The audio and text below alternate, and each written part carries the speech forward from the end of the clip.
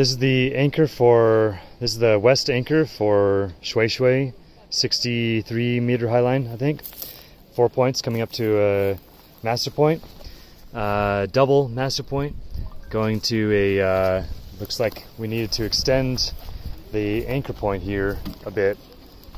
It seems like the whoopies were not long enough, so we might need longer than 3.4 meter whoopies next year.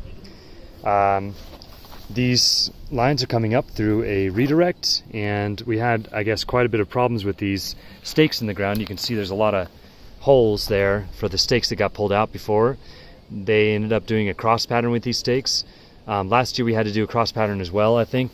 Let's see how it is on the video, but I think the stakes were, the stake that went this way was a little bit further that way, and the stake that went this way was further that way. And so they actually, the bottom of the stake weren't too near each other. But it's redirected and it looks really nice here. So the reason for the redirection is to put a bit more tension on the feet, to keep the feet firmly placed. We come up to these opposing direction whoopie slings to the to this hang point here. The hang shackle is pretty highly loaded for this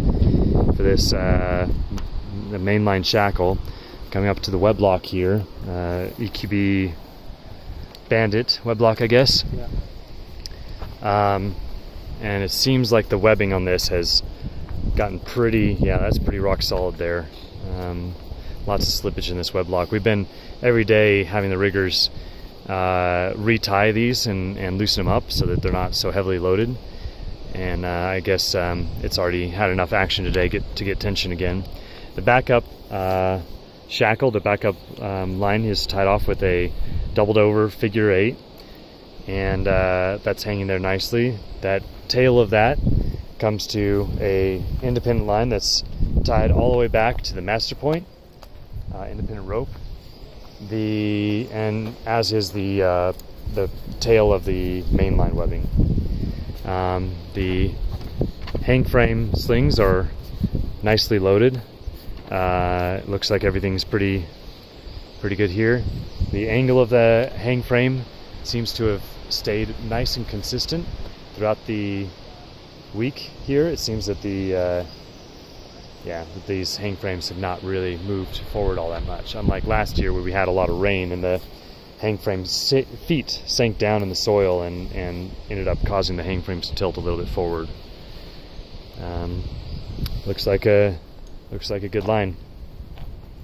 Oh, and back here at these bolts, we last year had a board going across the bolts down here where the ropes were, and also a nice big piece of rug here that protected all of this, because of course if a really heavy rock falls, and especially if it's struck really close to the bolt there, it could pretty easily cut this under the amount of tension it's at. It's actually not all that tight, but you know, there's no reason not to protect that. So there we go.